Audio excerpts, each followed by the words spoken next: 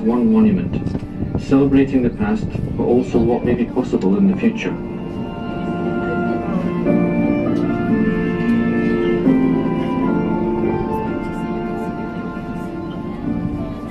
Architectural and engineering gem.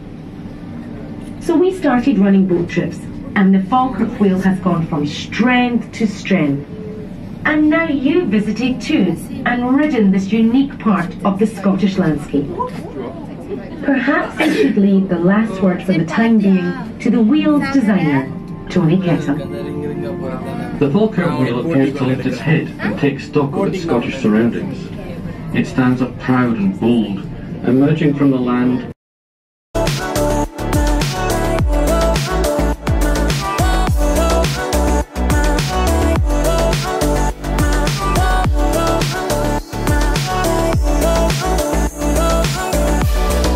our starting point on the Forth and Clyde Canal.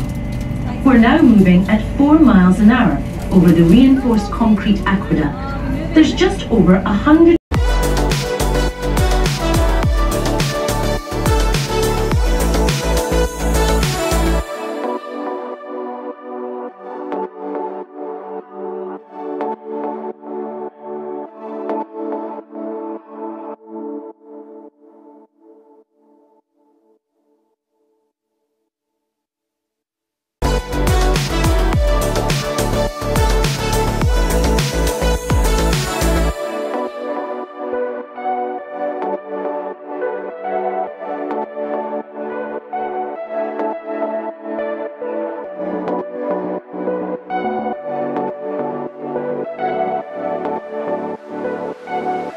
Only 5.5 feet deep out there, and the boat is nearly 5.5 feet deep into the water.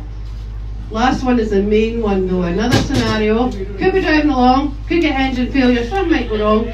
Lauren and I are trying to fix.